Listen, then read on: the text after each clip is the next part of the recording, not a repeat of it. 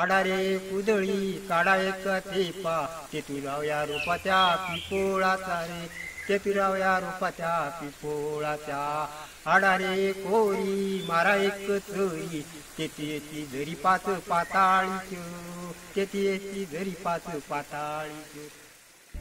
Water is the elixir of life. For ages, water has been responsible for shaping human civilization across the globe. In Goa, wherever the perennial sources of water are flowing, it has attracted different communities for agriculture and allied activities.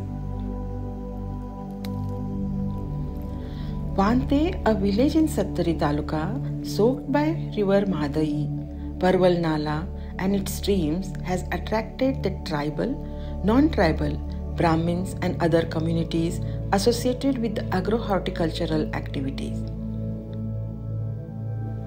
It is truly mesmerizing to witness the flower shower at a long stretch of river bank. This is the mass blossom of a water-tolerant tree. Mhadei, known as the Great Mother, has inspired human beings to enrich the land with greenery.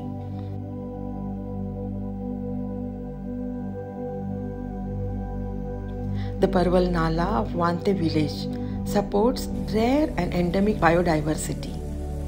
The huge and towering screw pines preserve the riverine ecosystem. One can witness the southern birdwing nectaring on pagoda flowers, the black-naped monarch safeguarding the eggs from the heavy rain, the orange-headed thrush feeding the chicks, and the dung beetle rolling the dung ball to the underground burrows. Etymologically, Vante might have evolved from Vante, meaning the forest tree. Even today, the remnants reveal its past, the evergreen patches of forest. The dense forest is responsible for retaining the water level inside the ground and giving birth to a number of springs. The liana, that is a bridge for arboreal creatures, the large tree ferns surrounding the water bodies, the widespread black pepper, and the evergreen species of trees such as Kusar and beepert are the floral wealth of this village.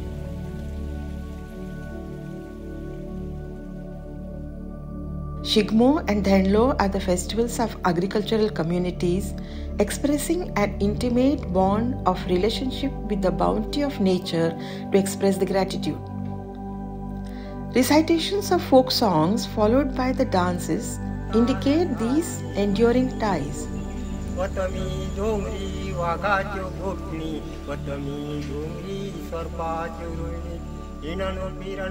Sattari, which was earlier worshipped in the form of anthill, is today replaced by a stone sculpture of a goddess related to warfare.